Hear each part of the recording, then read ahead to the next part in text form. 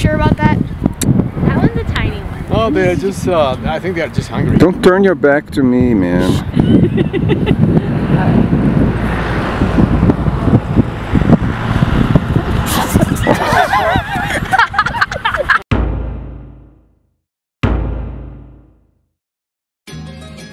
Our arrival to the Sacred Valley was actually through Cusco. We were landing in Cusco. I just felt like this wave of emotion. I was so happy to finally arrive. Cusco. You gotta talk louder. Land of the coca leaves. We tried coca leaves for the first time. I was really kind of afraid of altitude sickness. Coca leaves, you have to drink and chew a lot of them for it to really be effective. So we kind of like, oh, we're drinking coca tea, like this'll help, but who knows if it really actually did help. I don't know. It tastes sort of like sticks. Like you're chewing on a twig. Right, I was gonna say it tastes like alfalfa smells. Yes. Right? Yes. Arriving at the airport, we literally just got out of the airport and got in an SUV and drove away.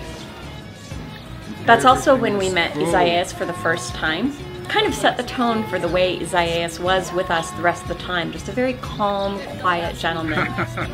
Coca tea is made from the same agricultural ingredient that cocaine is, but it's not cocaine tea, it's coca tea. Isaias drove us out through the Sacred Valley into Ollantaytambo, which is where we spent most of our time in the Sacred Valley. Oh. On the first day, Rodrigo and I decided to go out and wander around by ourselves. The kids and Heather weren't feeling 100%, so we first dropped off some laundry and then head out into the town. In all of my thinking about Cusco in earlier years and earlier travels, I had always imagined it to be like a real backpacker's mecca. And I had imagined it to feel like Bangkok did, where you know, lots of people coming from different places all over the continent. So it did have that feeling of a crossroads. Cusco is a relatively big, large town hub. It has about 500,000 people, just under that. And like every other small town in Peru, there's a Plaza de Armas. This Plaza de Armas is actually quite beautiful, probably one of the largest ones in the Sacred Valley. And there's a cool thing about it. It has two Catholic churches, and they apparently had some sort of riff-raff rivalry in the 1500s, where the big one wanted to be dominant, and then the little one was built. And the big one complained to the Pope. There was a big fight over, you need to be taken down, or, you know, we're more important than you. It's typical, you know, politics of Catholicism. To this day, when they are trying to do any improvements in the streets, they always find new ruins underneath. So sure enough, we were near the Plaza de Armas walking around one day, and there were ruins underneath. They had just like isolated the area, but you could totally see there were Inca for sure. Later in our stay, Isaias met us again and took us for a walk around Cusco, where he told us more about what we would see and the history of the city. And to me, one of the most fascinating things was going inside one of the cathedrals there. For example, there was a giant painting that is known as the Peruvian Last Supper. So this painting had been created by a native Peruvian artist, but that person had been influenced by the European perspective. You see elements in the painting that are Incan, so corn and cuy, which is a guinea pig. When we got to explore Cusco, we had already been with Isaias for several weeks, and he already knew what we liked to do, and he knew that we loved simple homemade food. We had this delicious caldo blanco. It's like the white broth, and it's like a broth with vegetables and chunks of meat. Oh my gosh, it was one of the best things. We went to a Chinese-Peruvian restaurant.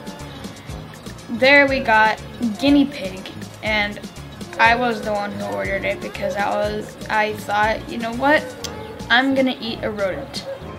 The texture was much like bacon, very much like bacon, but also it had a little bit of a salami texture under it. Pull it.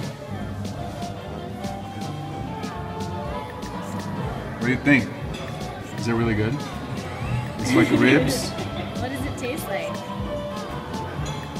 Guinea pig?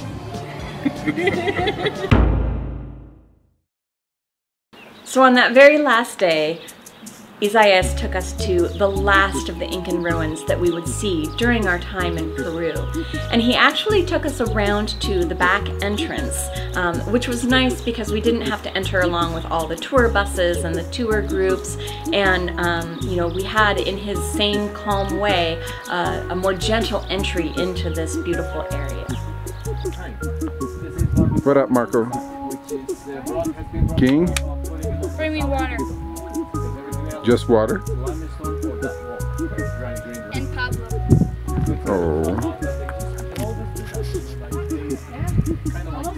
Looking good, man. Right. And then, like, stab a spider. And then they have a series of seats of all kinds of big size or small size butts. The rocks at Saqsaywaman were colossal, and some rocks were twice as tall as me, which admittedly isn't saying a whole lot, but others were 3 or 4 times as tall. And the most impressive thing I think about the rocks there were they were massive in size, but they were cut in such a way that they fit together perfectly. And it was amazing to see, even after seeing Machu Picchu, which was spectacular. In one part of the ruin, there was what looked like a rock. It would look like it was a temple, and like the top had been chopped off and toppled, and we could kind of go under it. There were steps that were like upside down going up, but all in rock. And it was still there. Nuts.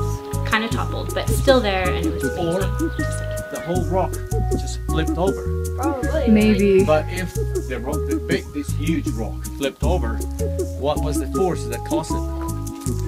A huge earthquake and mudslide. This is somebody work. You know, from the bottom all the way to the top, and then make a right or make a left.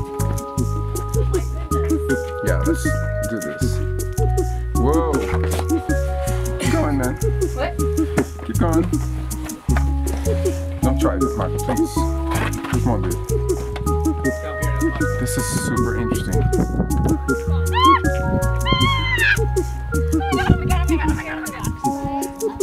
There were naturally formed slides out of rock. The rock was so smooth that you could slide down.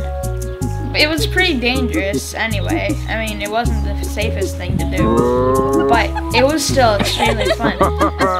So Saqsaywaman was actually one of my favorite ruins, not only because I am a huge fan of super slides, but also because it was the ruins to me that I think seemed most accessible by locals and by people.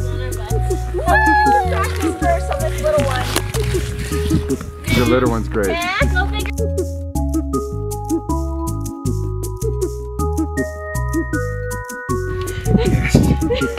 Alrighty. How do you feel? Tingly.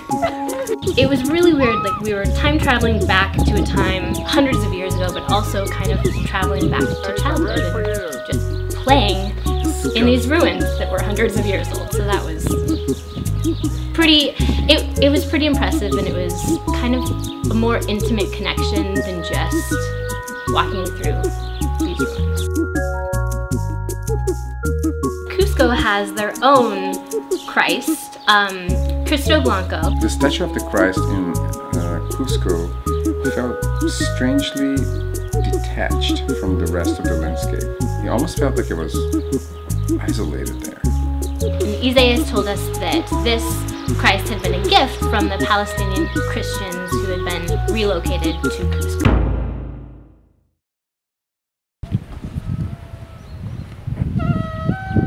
We went to this super cute little planetarium in Cusco. So today I'm gonna be your guide My name is Jose, and also my uncle. It was very Elvis small, Salazar, and it was the obviously astronomer. somebody's I'm hobby gonna that they had show just you taken to the next level. Incas They really sky. wanted to share with us the story of the astronomy and the Incan perspective on the night sky. The Incas were actually the only ancient civilization that we know of that had both light and dark constellations. Now that means that they not only would create shapes and patterns looking at the stars, but also at the dark parts of the sky. So their relationship with the stars, like the stars would foretell their harvests and the water situation, like would there be a drought, would there be a flood, it would foretell just all these different things, and their entire culture revolved around the sky, really. Living in Peru was hard. I actually really loved it. I felt like it was a humbling experience. I was sad when we left because I really loved Peru. I think that my favorite part was going to Machu Picchu and just spending time there and looking at the ruins. I also loved the food. There's a very natural sense of pride in their culture and their heritage.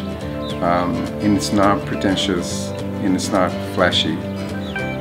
It's a beautiful, beautiful culture and a beautiful, beautiful country. I feel like we had a phenomenal experience that we're never going to forget, essentially. The people there were very welcoming, the people that we met. And it was a beautiful, beautiful country, and I was so happy to get to visit it. But as we were leaving, I was also excited to continue on with this journey, I guess, and go to Chile, which was also